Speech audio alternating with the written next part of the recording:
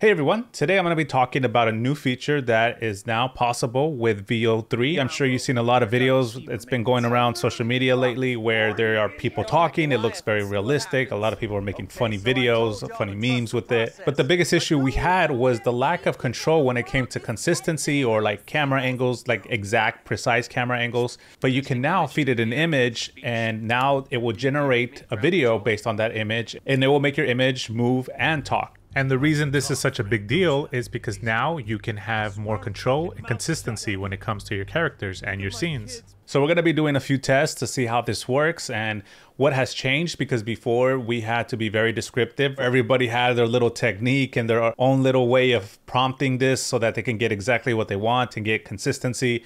But now that won't be an issue anymore when you have other ways to get consistent images and essentially create your actors. The great thing about this is you can generate images and try to get consistent characters. Like in this case, I'm using Sora here. Here I have a bunch of images I generated of this character. I generated this using a pretty generic prompt of an action hero. And from there, I can use this image and something like Sora, ChatGPT, Midjourney, training in LoRa and using this in Comfy UI. I mean, there's a lot of options out there. And you're throwing away a lot less credits because now you pretty much know what you're gonna get. So the way you do this, you're gonna go into Google Labs and then Flow, create with Flow. You're gonna select a new project, and then once you have a new project, you're gonna come here to where it says frames to video. So you might wanna change to VO3 fast because you use less credits that way. You can use VO3 quality if you want, but I would recommend starting with fast, see what you get, and then go from there. So I'm gonna come here and I'm gonna upload the image. So just for the sake of this video, I had ChatGPT write up some dialogue for me. So I'm just gonna feed it this. So I'm gonna upload the image. I'm gonna put this image of this guy here. Maybe I can close this so that it can be a white. Now that I have the image there, normally in the past, we would have to like describe what the man looks like, what the background looks like, and a bunch of stuff. In this case, we don't have to be as descriptive, but we can tell it like, we want this man walking, we want this man running, we want this man turning around or something, right? So the prompts could be more of like actions and what they're going to say. For this, I'm going to say, have the man walking forward and saying, and then I'm just going to put quotation marks, put the line, and then let's see what this gives us. All right, so this is the generation. Let's see how it sounds. This is my first time listening to it just like you guys, so. People think this city's just noise and lights, but underneath the surface, it's rot, rusted steel, blood in the gutters. It looks great. It seems like something got messed up in the dialogue there. Steel, broken prod in the gutters. Oh, broken promises. It's supposed to say broken promises, and it says broken bro. Depending on how fast the character's delivering the lines, it can limit what they say from the script. So the video generations are typically 8 seconds, so whatever it can say within those 8 seconds, that's what they're gonna say. I think that little hiccup, it's because he's trying to say a certain amount of words within a small time frame. Maybe if I just like remove this part and just say promises, broken promises, let's see if that improves it. It's rot, rusted steel, broken promises. So now he says promises the right way. He doesn't fumble his words. Just be aware of that if it's too long, and it might fumble some words because it's trying to get through a certain amount of words before it gets cut off by the end of the video. That's what was happening, I believe. So this time I'm going to do a close-up and I'm going to upload this image of this man.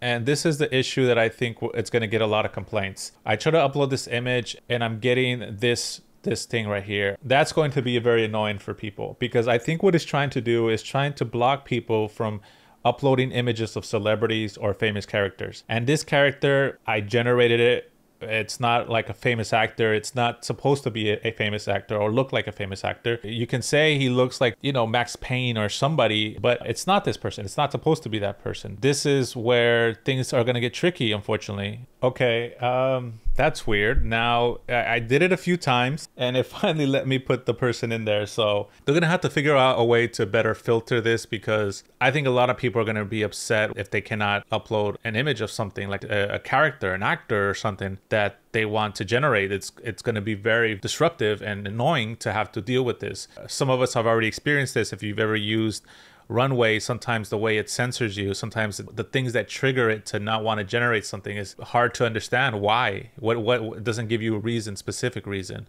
It just says like, you can't use this image. And this is why a lot of people like open source, because with open source, you don't get these kind of messages. You just generate whatever and there is no censoring. Some other advice I want to give you, something that I personally like to do, is change the output per prompts, because by default it's at 2, I believe. And I like to just put 1 because it allows me to kind of see what my prompt is going to do. And if I need to change something, I can change it and not have to spend unnecessary credits. Get a feel of it. If you really feel like your prompt is strong, you're getting good results, and you want to get 2 results, then you can put it to 2 after that and then just let it go from there. All right, let's see what it gives us. Blood in the gutters. I've seen it all. I used to believe in fixing it. Thought maybe a badge, a code would be enough. Oh, that's so cool. That is so sick. Okay, so technically I think you can do scenes and you can edit things together. So let's go ahead and create a scene. Hey everyone, this is E and I'm editing the video right now, and I wanted to mention something about Scene Builder. When it comes to getting consistent voice, Dave Clark here says that the best way so far is just adding it to Scene Builder and prompting extend from there. It appears to remember certain things from the previous video, etc. You can try this and see if it works for you. I was able to get some pretty consistent voices without having to do this, but it could be that this helps. So yeah, you can try this if you like. So I'm gonna come here to where it says add to scene. It's gonna take me here, but I believe I can go back and then add another one into the scene. There you go. And now we have these 2 here, and then I can arrange them. I'll move this one here. All right, so let's go ahead and play this. People think this city's just noise and lights, but underneath the surface, it's rot, rusted steel, broken promises, blood in the gutters. I've seen it all. I used to believe in fixing it. Thought maybe a badge, a code would be enough. Yeah, that is really cool. And I know some of you guys will point this out, but the background is not consistent for this one and this one. This looks like he's more in an alley, like almost like on a street, and this is just like a more open area, it seems like. So there's ways to get around this, because now you just have to try to manipulate an image versus trying to manipulate an entire video, right? You can go into editing softwares, try to change the background, maybe generate this with green screen and then add the background later, or there's ways around this. And before it was to do that, you really, weren't sure if you're going to get the same generation. And now you don't have to worry about how is VO3 going to generate the background. Like, it's almost like a slot machine of like guessing, okay, what is it going to give me? This is such a cool thing. I'm not going to say it's a game changer because everybody says that.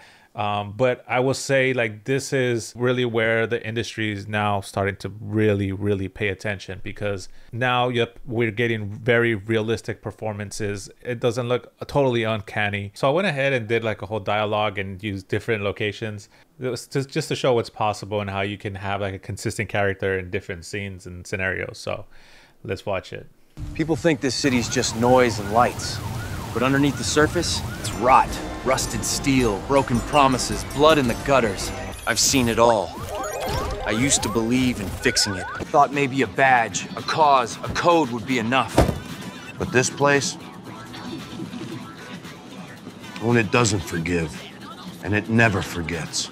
I think all of these were pretty funny. For the last one, I think the voice changes, but for all the other voices, they sound like the exact same person. But you can kind of see that this guy looks like it's the same person, right? But I think the next level to this is to be able to get voice actors, or have the AI generate some kind of dialogue that you already edited or that you already like, and then use that to drive the video. I think that's the next level. So who is this for? This is mainly for people who are making a living off of this, I would say, because of the price point, because it's really expensive. To justify the cost, you either have to be some kind of content creator who is making a living off of this, or who is doing this for clients, which that's how I was able to use it, because I was doing it for clients. So essentially the money comes out of their pocket. But if someone wants to spend their money for fun and just play around with this, obviously you can do that. Hey, have fun, go for it. All right, everyone. Thank you for joining me in this demonstration of image to video. Hopefully you guys liked it.